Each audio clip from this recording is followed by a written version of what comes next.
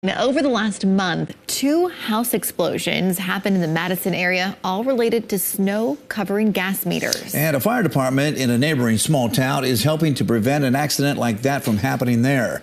On the Night Beat, KELOLAND's Carter Schmidt takes you to Arlington to find out what crews are doing to keep those gas meters free of snow. Good evening, Carter. Good evening, Don and Bridget. Members of the Arlington Volunteer Fire Department made their way around town earlier today to check the gas meters or regulators on some people's homes and clear out the area around them. It was an idea one of the firefighters had after the home explosion on Lake Madison Sunday. It's something nobody wants to happen to their home. Fortunately, nobody was badly hurt in the 2 recent explosions. It has many people thinking about what they can do to prevent it from happening to them.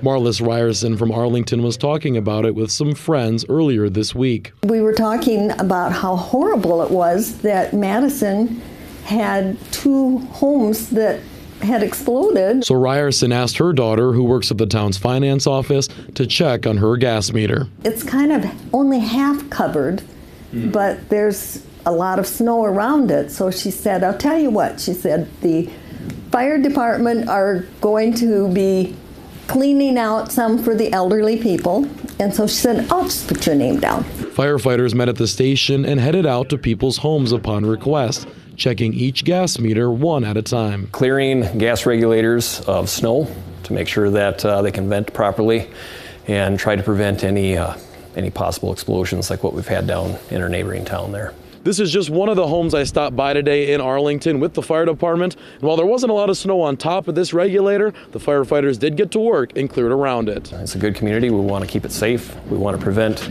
anyone from getting injured or any property from getting damaged, and just something we can do to give back to a very giving community.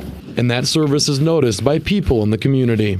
I couldn't have done it myself because she had said, you know, it was kind of hard because the snow has been falling, melting.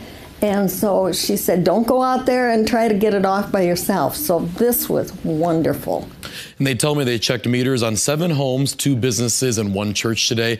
If you are an Arlington resident and you would like your meter checked, you can call the city's finance office to get your name on the list. Keating says they will keep checking them as the requests come in. What a great service.